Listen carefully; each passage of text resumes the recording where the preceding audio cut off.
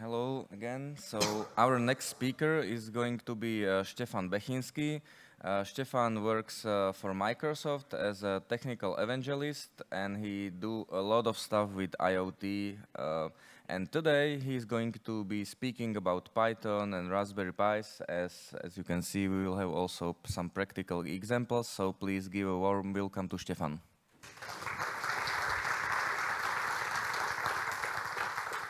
Okay, welcome everyone. It's really great to see, the real people, not the people, inside the computer. My job is to do a training, so I'm a trainer, so I do a lot of trainings for our customers. So I don't see my customers, I just see the screen, and now I see the real people. I'm super happy about it. Do you know those this? Yes, this is, and you look what I searched, breadboard mess. So if you start to play with the electronics, you have a lot of examples. How to use the breadboard, how to connect stuff together. And it's really nice for playing, but if you want to do a real product, or if you want to just move it from one table to another, because you are typically working at home and kitchen, and the kids come, hey, we want that food, then you need to move it somewhere. This is super fragile. And especially if you buy a breadboard, which is cheap, AliExpress stuff, the contacts are bad, it's really fragile. So you want to have something better. So today, I will speak about like an electronic kit, which is developed by company Seed Studio. And I use this one for education, because one of my hobby is educating the high school girls. So I'm a member of a Czechitas organization. I don't know if you know it. It's an organization supporting women in IT in Czech Republic. And I do a lot of trainings for them. And one of the trainings I do is about the electronics. So the girls can play with the electronics, they can build something. And I like this one because they are real connectors. You can use it together with Python and Raspberry Pi. You can use it with Arduino. And it's really easy to assemble it together. So you don't need to know how to use the soldering iron, and you don't have this, crappy mess on a breadboard. You just need to use the connectors. The way how it works is very simple. You take a head for your Raspberry Pi. You just connect it to Raspberry Pi. You can see it here. So it's my Raspberry Pi. I just connect the head to it. And then you have a lot of available connectors. Of course, you need to understand a little electronics. So you need to understand what is a GPIO. Easy. PWM? Pulse width modulation. This is the trick how you can, give the, some amount of the energy, not just 0 or 1. You can get some energy. Okay. Another question for the guys at the front here. UART. It's our famous serial port. So do you know do you know the functionality of the Raspberry Pi that you have a text console on UART? So you can connect it directly to your computer just using the USB to serial converter, and you get the text console in your computer. It's a really great functionality. The analog, it can measure the amount, it can measure the voltage. This is really interesting here. If you know the Raspberry Pi doesn't support analog input. On the Raspberry Pi, you have just GPIO. It means 0 or 1. 0 volts, 3.3 volts, nothing between. And there is a chip on this head. There is a chip doing the conversion from analog to I2C. I2C, it's a bus for communicating with some sensor, a very popular one. And yeah, that's all what we have there. And what you need to do, you just need to buy some fancy sensors, fancy actuators. You just plug in, and you are done. So you don't need to do any soldering, nothing like that. And the connectors are, quite precise, so you don't have any issues when you need to move it. So I can easily take it, I can shake it, and nothing happened. You cannot do this with the breadboard. Okay, it's all right, nice. Now, you have three options how to control the electronics. So let's go here. So this is a text console from my Raspberry Pi. It's connected via Ethernet. And let's do something very simple. Where is it?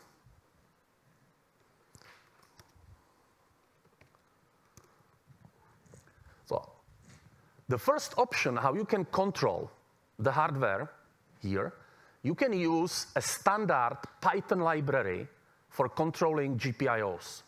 So if you have a Raspberry Pi, Python is already there. If you download the image, Python is already there.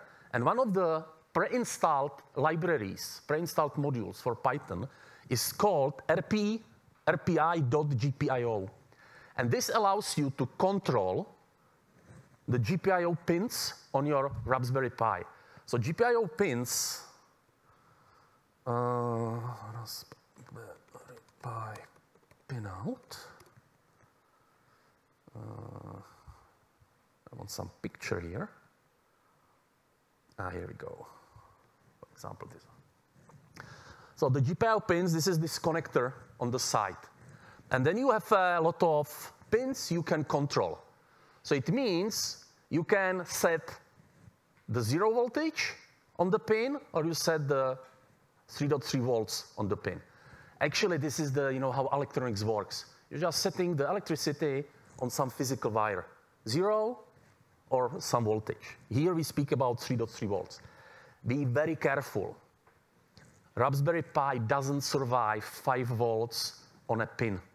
So if you have some sensors, and you use the sensors you need, for example, 5 volts to feed it, you cannot connect it directly to your Raspberry Pi because you will physically destroy the chip. Unfortunately, it will not blow out, no nice visual effects, it will just die, okay? So be careful. And those pins you can control. And the way how you can do it in Python, you just use this library. And using this library, you just tell, okay, I want to control the pin with this number. To make it easy, there are 2 systems how to name the pins.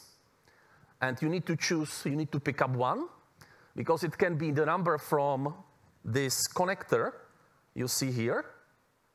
So it can be really number from the connector, or it can be number from the chip itself. So you need to pick one of the systems.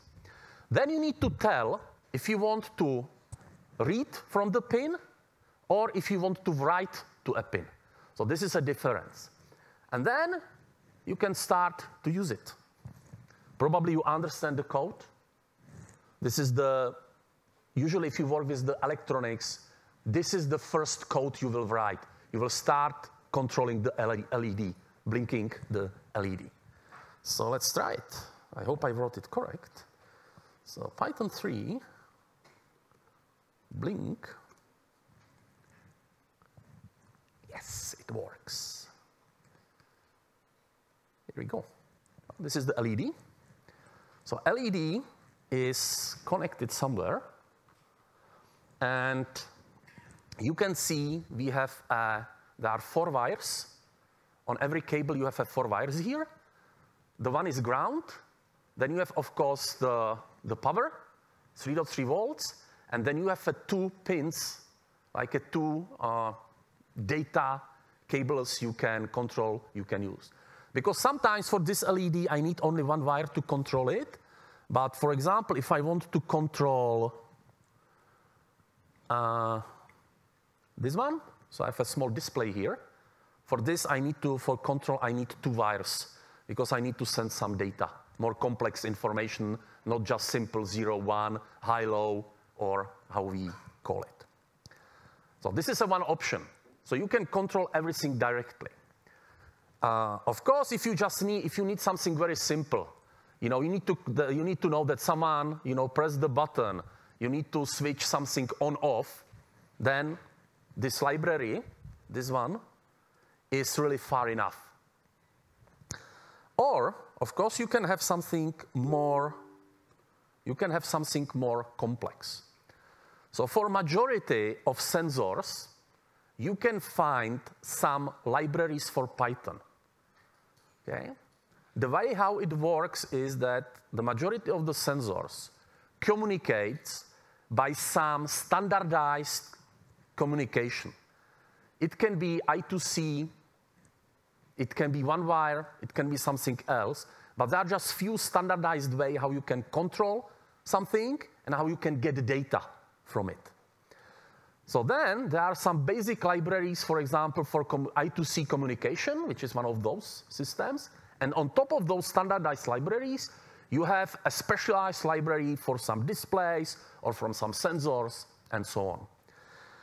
So if you want to get the library, the easiest way is that you can download the library directly for the groove sensors. So you can see I have the folder groove there, and you just get it. You just get it from GitHub. You install it using pip, and you are done. And then you have a huge list of supported sensors. So you can find a lot of things here. There is one catch. For some sensors, and especially for some displays, this library is using unsupported Python library working with signals, and this doesn't work on every Raspberry Pi. So remember, for some on Raspberry Pi, you have a different physical chips. Okay, so the CPU is different. So for the Raspberry 4 and Raspberry 3, a lot of libraries are not working actually because of some unsupported low-level library controlling the signals in a CPU. Okay, if you will get into trouble like this, you can search for some third-party libraries. The libraries you see here, they are provided by those libraries are provided by Seed Studio, by the company. Or of course, you can use almost anything you find on internet, because there are some sensors are very common. So for example, do you know what is this one? This sensor? Distance, okay? If you have a car and you have those parking sensors, you have exactly this there. Of course, different waterproof package, but exactly it works the same way, okay? This one is very popular sensor, this blue one. It's a DHT11. It measures the humidity and temperature. It's very, very popular one. So if you have those type of the sensors, there is a good chance that you will find a third-party library. Give me a sec. I have it for DHT, I think. Less.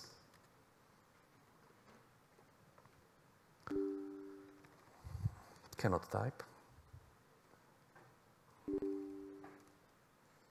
No. This one is from Seed. So let's try. Wait a moment. LCD.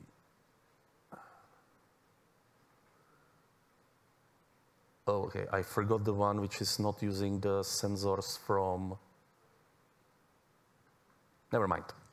But in general, for some common sensors, you can find existing libraries, and you don't need to use the one from, for example, from Seed Studio.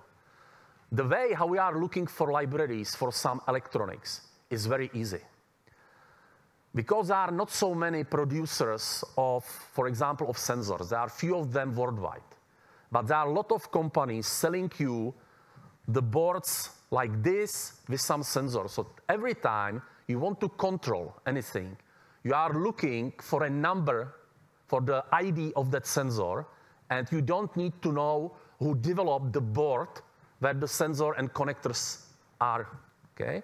So for example, if I want to do some, if I want to measure, for example, the temperature, the very common sensor for temperature is DS18B20.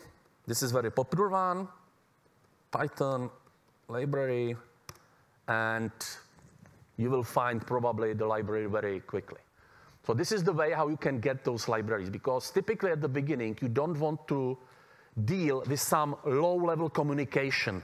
You don't want to deal, how to parse the information from sensors, how to typically, if you want to do it, typically you need to understand how to work on a bit level. So you will do some bit shifting, all those, fancy stuff. But, at the beginning, you don't need it, okay? So just download the existing library. If you have the library, so let's do, for example, this one, this DHT I show you. So if you have the library, typically you need to tell library, which is here. Sorry. So typically, you need to tell library where the sensor is connected. So you need to know where to connect it. And again, in documentation, you will find where to connect. Because some sensors you just connect to GPIO pins, but some must use some, for example, I2C, or it needs to use the serial communication. Then you need to really connect it correctly into correct physical pin. If we look quickly here, so I try to make it bigger, you can see that every single connector actually occupies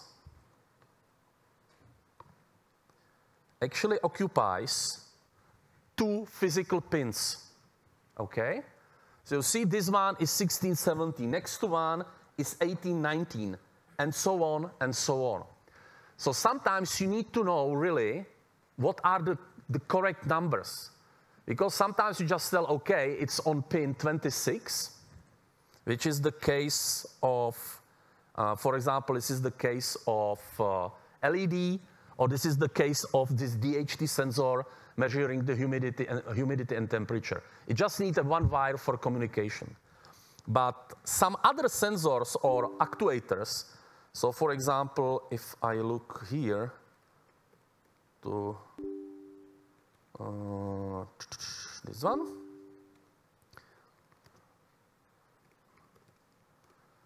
so this one, as you can see here, you need two pins, okay? So be careful where you connect it, because this plug, the numbers are really there. So you cannot use, for example, the 16 from here and I don't know 19 for here, because the connectors doesn't work this way, okay?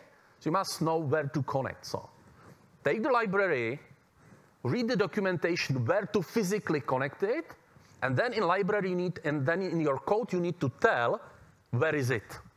And then you can start playing. So for example, if I run this one,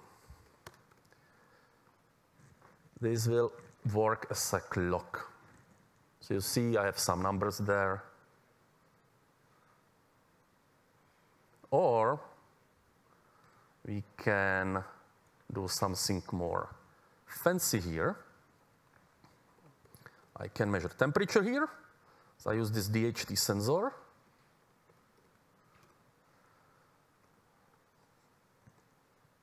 I cannot type. So you have a 19 degrees of Celsius and 24 humidity. Yeah, can be. So nice. So we can measure something. But how to use it, what is the reason to do this? Of course, you can play with it. Or typically, you want to use those numbers, or you want to control something remotely. Again, you have a lot of options how to do it. And one example I have here is to use MQTT. Do you know MQTT? MQTT, cool. MQTT is a communication protocol. It's a machine-to-machine communication protocol. It works the way that you have a broker, server, and you send the message to some topic. So you are a publisher, you are publishing a message to some topic, and then you have subscribers interested in a topic. And it distributes your data. So this is the easy way how to distribute data between two systems. Of course, there are more ways how to do it. Another very common protocol for this is AMQP protocol. But AMQP protocol is super robust. It's not so easy to work with it. MQTT is super easy. So I have an example here. So let's again work with my sensor. So what I do here, I connect to MQTT broker. MQTT broker runs in my Raspberry Pi. And you can see that I am publishing temperature and humidity. So I have one topic groove/temperature, and another topic is groove/humidity. And if I run this code,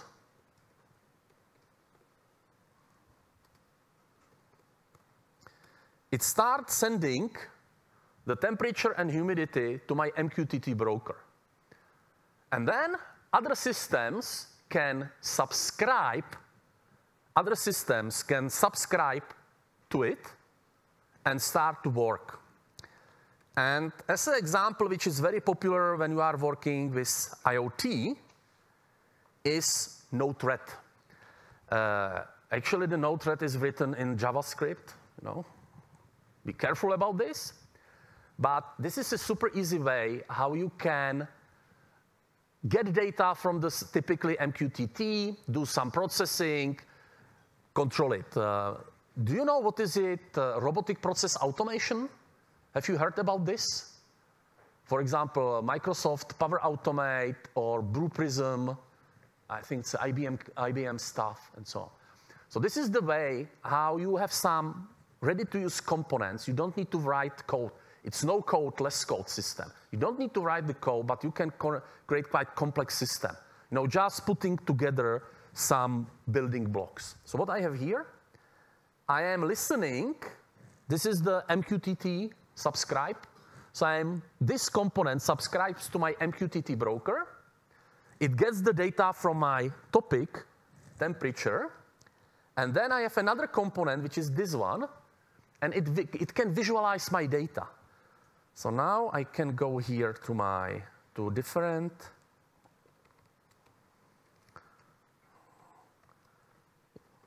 part. And this is my user interface. So you see the temperature and humidity here. And it's a real-time data. Because I'm pushing the data, everything goes through the MQTT, because MQTT is really designed for almost real-time communication. Okay. And opposite side, I can control something. So I run another code here. So let's run this one. MQTT. So I just run the code here. And I have a small display. So I have my small display here. It's an OLED display. And I can control this display. Because my code is listening for the messages on MQTT broker. And PyCon 222 Python escape. Done. Deploy. And now I can send a message. So now I have this message on my display here. So using the hardware, typically MQTT, you can get data from the hardware, you can control it. Of course, the application controlling the hardware, it can be whatever. It can be Node-RED, it can be something total else. You can write the Python because the support for MQTT in Python is very good and super easy to use. So I can show you the code here.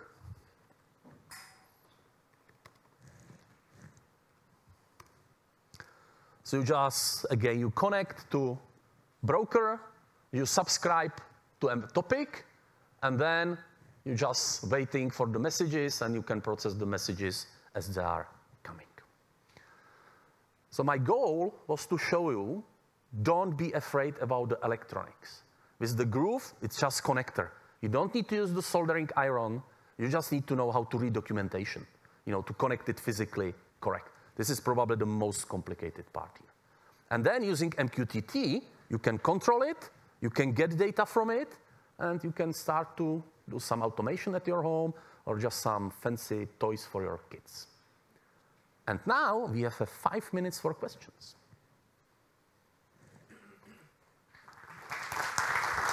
Thank you. I see.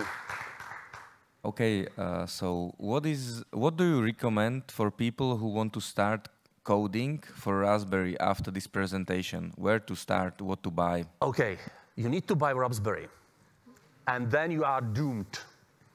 There are no Raspberry available worldwide, and probably situation will change this November.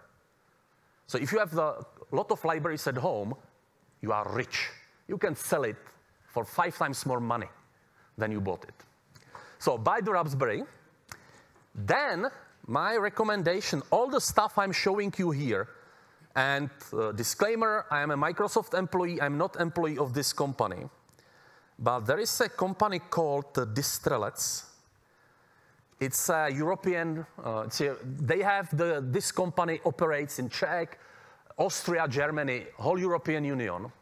And they have a very solid amount of groove components for reasonable money,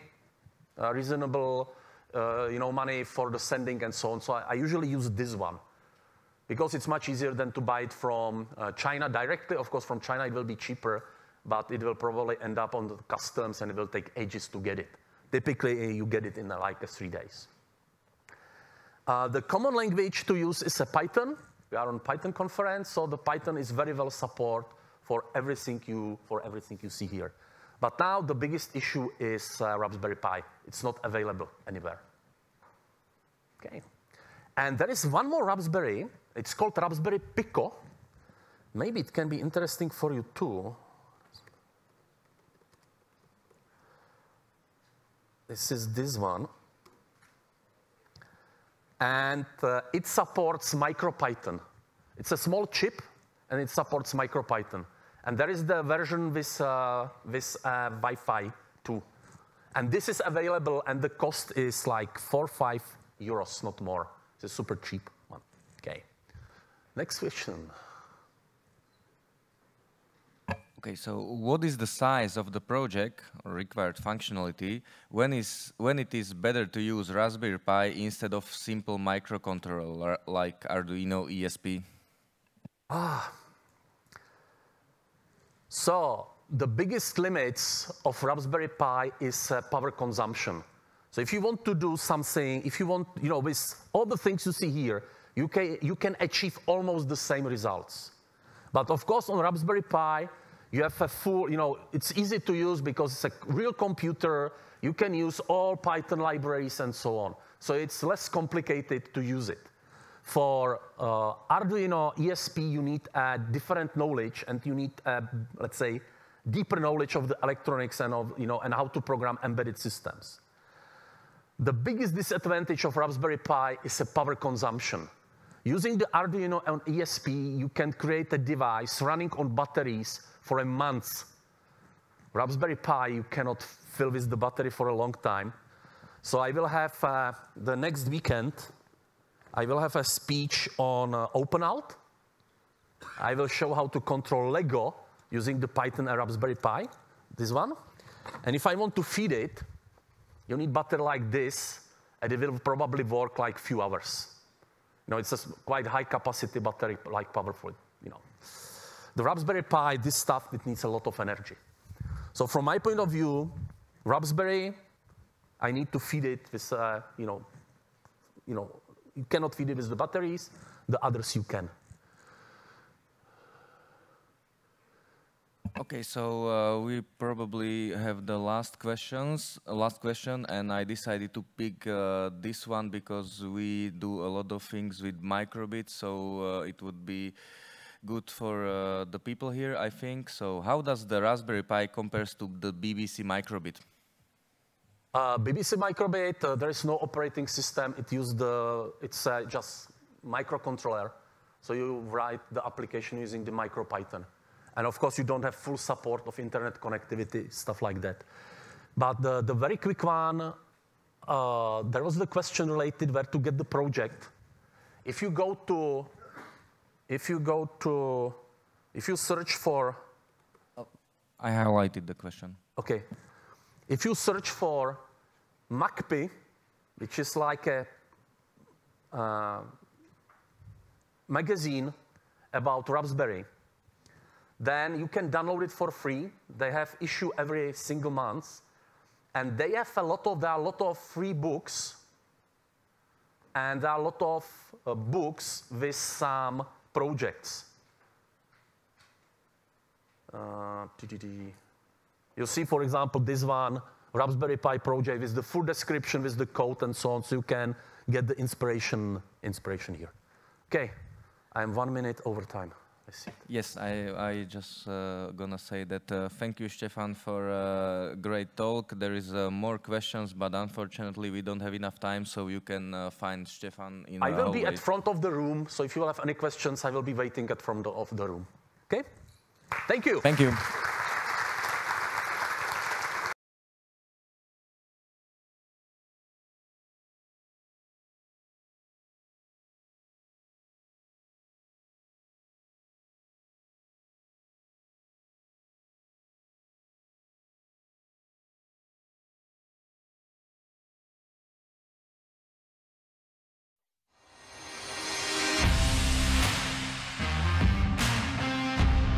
Mikrobit je programovateľný mini počítač, ktorý ti dovolí prepojiť informatiku s kreativitou.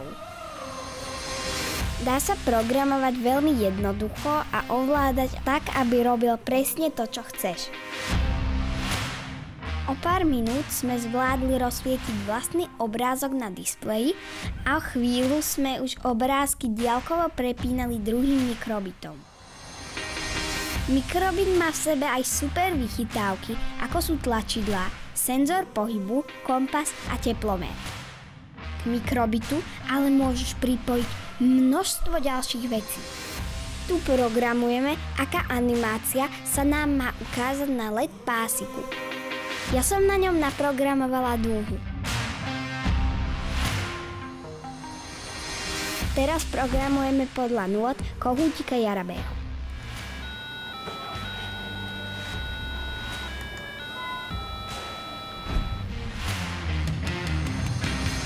Najlepšie na mikrobite je, že si viem vytvoriť napríklad blikajúceho robota alebo gitaru, ktorú ovládam tak, že ňou zatraciem, alebo futbalovú bránku, kde mi mikrobit počíta, koľko gólov som dala, alebo kúlové svietiace topánky a 1000 ďalších vecí, ktoré ešte len vymyslím.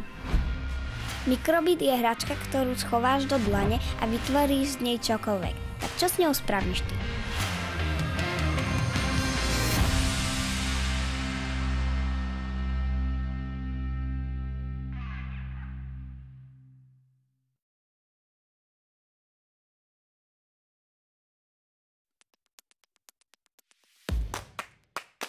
Každých 60 sekúnd si 28 000 ľudí predplatí službu Netflix.